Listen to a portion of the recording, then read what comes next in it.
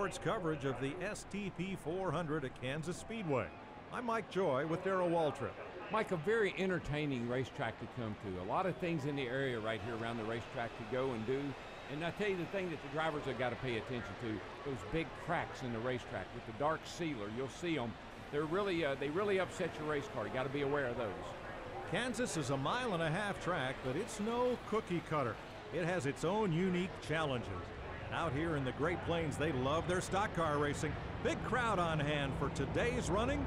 Let's find out who's best in the Midwest. Hello everybody and welcome to the Kansas Speedway for the 11th race of our NASCAR 15 season here as we try to chase down a championship for Dale Earnhardt Jr. As you can see here, we're driving our number 88 trying to bring home the victory here. The Mountain Dew machine ready to go. We qualified back here about mid-pack. We're already trying to go 3 wide with Kurt Busch and AJ Allmendinger. As we head down the front stretch now, we are 17th, we qualified about 18th. So now we're working our way by Jeff Gordon, trying to get on the inside of Brian Vickers and then the 41 of Kurt Busch. Greg Biffle, your racer at the moment, and get this race underway down the back stretch now. Trying to hang on to positions and get some bounce back finishes here after a couple of, the struggling 20th place at Talladega. It was a salvage finish, but still not the way when we wanted to end that one there. And up into the wall goes Kevin Harvick as we made a little bit of contact with him. As now we proceed back down the front straightaway here, going after Kurt Busch. Marks Jr. Kurt Busch, that's the initial fastest lap of the race here in the opening lap. Now we're going to dive in way on the inside into Clint Bowyer, and around he goes, and the caution will come out. We go too deep into the corner and send Clint Bowyer spinning into the turn 2 wall. As we see right there, we just sent it in way too deep. Clint Bowyer, and around he goes hard into the wall, into Kevin Harvick. And Bowyer in the wall. More cars. Blames me. I mean, guys at the back are just spinning each other. I don't know what they're on about, but there you go. We're under caution for the first time on lap 2 in Kansas. We're going to stay on the racetrack here. Restart in 11th. Trying to work our way to the front of the field now. Clear Kurt Busch, and now try to go underneath Carl Edwards and the Mobil 1 machine is Tony Stewart into the first corner here. We're going to be 3 wide. We make the move happen here following the Penske duo of Keselowski. Logano. Denny Hamlin's slow in the middle. We get into the back of him, up into Logano, up into the wall he goes. Hold on, now we're trying to go on the inside lane here. Tony Stewart fits underneath us somehow. As we continue to race our way into the corner 3 and 4, we get to the back of Stewart. Give Tony a big bump up into Denny Hamlin. We are now completely sideways on the racetrack. We make an incredible save. Merge back up, and we get turned by Kevin Harvick, and McMurray finishes us. And we are spinning through the infield grass here in Kansas after we were racing. We had made an incredible save. Came back up to merge, and Kevin Harvick just stumps us. And Jamie McMurray finishes the job. Just hooks us, sends us spinning. Nothing we could do right there, and just not happy about how that one went right there. And so we pit, of course, and we restart in last place here, and we get a great jump here on this restart. Going on the outside, already trying to gain our 3rd and 4th spots this restart. Get up in the top 40 now. Turning on the outside of Cole Witt and Chase as we continue to try to make a comeback here after a rough start to the race. Qualified well, was doing pretty good till we got into Boyd on that last year. And now we're slamming to the back of the 4 of Harvick, up into the wall. He goes. I mean, that's what he gets for wrecking us on that last restart. But myself, Harvick, and Jeff Gordon get dropped back because you all got stacked up on the outside lane in 1 and 2. So now we're in Ryan Blaney's draft here in 3 and 4. We're going to slide way up the racetrack here. We're going to keep our foot in it and get into the back of the 21, sail by in the bottom, get by him and Bowyer. Now try to work to the inside of Chase Elliott. Ooh, more contact now. 21 to go as we go dive into 1 and 2 into the back of McMurray. We're sliding up the track. We keep it in there, and we managed to hold on and get a nice run here next to the corner. Back Clint Bowyer trying to fit in between him and Jamie McMurray here in the corner. We give Bowyer the bumper up the track. He goes. Now we go to the inside of Keselowski. Big stack into the 26 of Burton into Kyle Busch. And off the track we goes hard in the wall. Kyle Busch just wrecked us with Casey Mears, and a hard hit brings out the 3rd caution of the night already here in Kansas. We were just getting into rhythm, and then Kyle Busch completely slams myself, Casey Mears, and Jeb Burton up the racetrack, and the 13 goes spinning into the pit lane. And it's not the way. We have heavy engine damage, so we are absolutely going to come down and get this repaired. We got big engine damage. We got right front fender damage there after that hard hit in the outside wall, thanks to Kyle Busch. And once again, we're back in last place, having to make up all those positions once again here with 18 to go. We'll be right behind Kevin Harvick, and we're into the back bumper of Harvick there, trying to get to the inside lane and go by him. And now we start to work the bottom, trying to find a way by Ty Dillon and Danica. Got one working the We are doing that right now. So now we're back in a rhythm now, going inside the whole outside lane, stacking up here. All the back markers going slow. Now we sail it off into 3 and 4. Find ourselves on the top 35 there again to Gilliland. Move from the racetrack, and now we're trying to race with Regan Smith from the 7. We have Eric Almirola to our inside. We're going to get Regan's draft here, and we're going to get a nice, juicy run through the corner. That's going to get us what we need to get ahead of Almirola. Now we get the back of Regan Smith, and now we have to check up big time. We're still into the wall, down the track, and around. Hold on to it. We save it. What a save we made right there, nearly wrecking. But once again, cost us some positions that we had just gained. And out of the back of Justin Allgaier, and now we're in between him and Danica. We're going to squeeze Danica up there. Oh, we got trouble ahead. They're wrecking up ahead of us. We're to the side of Justin Allgaier. We're going through the grass, passing the grass to get positions, and it worked.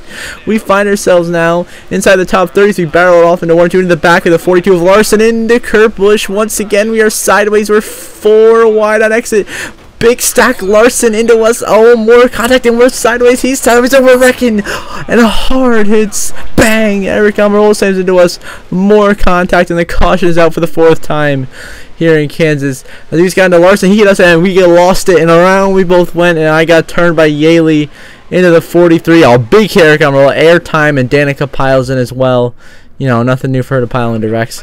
So, we're going to come down pit road as we have worse engine damage than we had before when we had that incident with Kyle Busch. So on this restart, from last place, we've already had a great restart, jumping up in the top. By the time we're going to start finish line, we're going to find ourselves in 36th place. I mean, look at, there's a whole inside lane, outside lane stacking up here, and free positions galore with 15 to go, 14 to go. We find ourselves in the top 25 here into turn 2. Now underneath Kevin Harvick, go right by him, the 34 day rating. Now we're almost nearly in the top 20 here down the backstretch. An incredible restart from ourselves. We are hauling the mail right now. We are moving.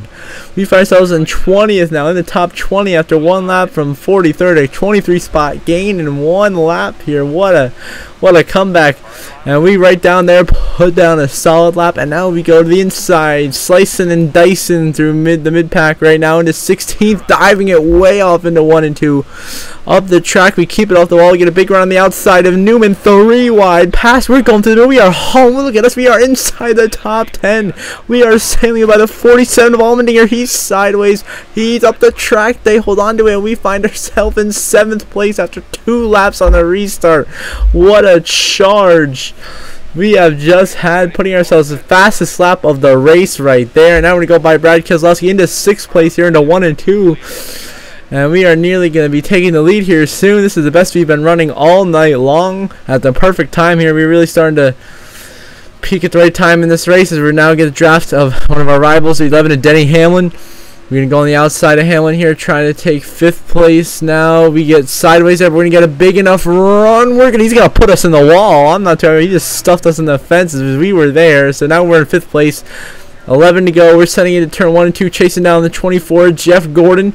And oh, we got the track, and coming to Jeff Gordon hard to the wall behind us. There he goes, and the caution is out here at Kansas. We have just eliminated Jeff Gordon from contention in this race as we just sailed out too deep in the corner, just clipped him, and boom, he overcorrects hard head on to the outside wall and then down into traffic, and then just gets hit at the end there by Vickers, and the caution comes out. And we are going to stay on the racetrack here, and we will be leading the race here on this restart with just 9 to go. We're hoping for something to work out here, but we are staying out with Michael Waltrip, Cole Witt, David Gillen, right? Like a lot of us guys who are running at the back already, staying out on this strategy, trying to make it work. And now Cole Witt gives us a bump. We hold on to it, but we slide up the racetrack, clear Michael Waltrip, and now down the backstretch we are clear for the race lead here at Kansas. And we're going to try to drive away and get it done here and get another win on the season, hopefully, as we continue to charge forwards, doing everything we can. And up the track there, had to check up. It's going to allow Cole Witt to gain some time here. 8 laps to go in Kansas. The question is, do we have enough fuel to go the distance here, Kansas? It's going to be close. It's a real debatable call whether we can go the distance here on fuel. I mean, the guys who just pitted think they can go all the way. We'll see if they can. As now we're trying to hold off Cole Witt as we continue. We had a very good 1 and 2 there, pulling away now down the backstretch. We gotta watch out for Biffle there in 4th. I believe he's the first car on fresh tires here, starting up the racetrack, hanging on.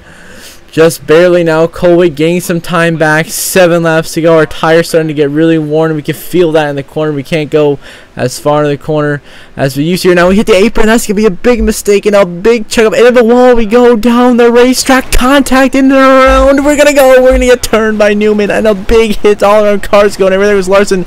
Vickers climbing over us. We're into Labonte. Oh, there's Stenhouse. Jim Eyes in it. A big crash under caution once again for the 6th time because we just get up on the wall and lose it down in the track, and we get dumped by Keselowski, Newman, and boom, air time for Kyle Larson, Brian Vickers, cars flying all over the place, piling into each other. The big one late in the race here at Kansas. And now the strategy is really going to be key. We're going to come down pit road because we have heavy damage, so we have to repair that, but we're going to get fresh tires and full tank of gas. We're going to start dead last. With just 5 laps to go, we had a great restart here, already moving past a bunch of guys, trying to make something happen as we move through the positions. All the way now, a great restart all the way to the top 30 into turn 1 and 2 as the outside lane got stacked up there by Stenhouse. We have to check up, got a little bit loose through 1 and 2, and when you go to the back of the 6, we move him up the racetrack, and we now find ourselves in the top 25 now, making that pass on Trevor Bayne. Into 3 and 4 here, trying to make a move. We go in the middle. We're trying to get by Menard and Harvick. We're going to get there. McDowell up the track. So we got cars coming down pit road. They don't have enough gas. We're sideways. We're getting sent through the grass. What a save. Somehow we saved it from being completely turned full throttle through the grass, but we completely lose the pack and are now by ourselves back here. Oh, and get a hit in the wall. Even more contact. Completely losing it. And now we're 37th. The last car on the track that did not pit. That was just a disastrous run right there. We tried to merge and we just got hit up into the wall. Nothing we could do. And now we're back here hoping more cars pit. It's our only chance, and they do. Most cheerleaders are coming down. Greg Biffle's in the pits. Austin Dillon now inherits the lead. Now Vickers takes it. Come to 3 to go. We're going to pass a whole wave of cars coming down pit road. And to the line, we pass like 8 more. We find ourselves in 14th place at the line. And now when you go underneath Stenhouse for 13th, we might salvage a good finish here as we pitted, so we have enough to go the distance to the end here. Now we're trying to pass Colwitt for 12th. We had to check up, got into the wall right there. And that's going to allow Stenhouse and Colwitt to get back around us. We fall back down to 14th. We settle back in and we dive it back off into 3 and 4 here. Using that middle line of the racetrack. Got more guys veering off to come up here. Michael Waltrip now leading. Stenhouse is in. Harvick, a couple others there. And now we find ourselves in 10th place at the line. So now we're in the top 10 here with just 2 to go. Michael Waltrip looking for a win in the 66 car for his own team. And we just slammed Menard in the wall. And now we're trying to get back by Josh Wise and Danica. Try to pass Danica and Colwitt here for 7th down the backstretch. It's a battle. Myself and Colwitt really getting after it here. For 7th place, we dive in the corner. We're going to make that pass happen. Oh, we're going to get sideways, but we hang on. We got 2 more coming up the road. And Casey Mears coming in. We're 6th now. Here we are. A white flag final lap from Michael Waltrip at Kansas as we get by Josh Wise to find ourselves now in the top 5 here in 5th place. Wise in the wall back there. And it looks like it's going to be no. Ryan Blaney now takes the lead from Michael Waltrip on the last lap. Michael Waltrip would have been a great moment. Now Blaney looking for his 2nd Mickey win of the year as he won Martinsville by stealing it from me in overtime. And to the line, Ryan Blaney going to be a 2-time winner in 2015. Both of them in Mickey Mouse style, backing into a win. And we salvage a 5th place finish, get a top 5 here in Kansas to end the night. We tried there, did our best. We came back. I'm glad we got the top 5. The strategy played out in the end, but still, what could have been if we didn't get sent through the grass there and that restart, we could have won this race. But Ryan Blaney, 2-time winner in 2015 for the Wood Brothers. Michael McDowell, a runner-up finish. Michael Waltrip falls in the lead down to 3rd. J.J. Yaley 4th. Myself coming home with the top 5. Fast lap of the race. 4 laps led. Colwitt is in 6th. Josh Wise with the top 10 and 8th. Kyle Busch 9th. Danica brings home a top 10. Then you got Allman. You got down there. You got Biffle in 16th. Logano in 17th. Brad Keselowski running 18th. Denny 19th. These are all 1 lap down or more because of the pit stops at the end. Boyer down 24th. Vickers 25th. Edwards 26th. Tony Stewart 27th. Austin Dillon 28th. Larson 29th. You got Kurt Busch finishing in 31st. Kevin Harvick 35th. Casey Kane 36th. Stenhouse 37th. Jimmy Johnson 38th. Kenseth and Jeff Gordon 40th.